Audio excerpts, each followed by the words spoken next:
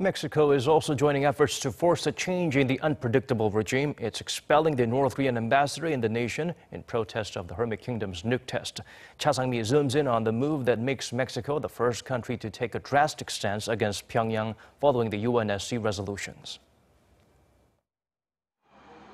Mexico has expelled North Korea's ambassador in protest against Pyongyang's latest nuclear test and its continued long-range ballistic missiles. Ambassador Hyong-gil was declared persona non grata on Thursday in an emailed statement, giving him 72 hours to leave the country. Mexico's foreign ministry condemned Pyongyang's nuclear activities, calling them a serious risk to international peace and security and a growing threat to the region, including fundamental allies of Mexico, such as South Korea and Japan. The ministry also added that Mexican President Peña Nieto ordered all federal government institutions to fully implement UN Security Council resolutions on sanctioning individuals and entities involved in North Korea's nuclear development.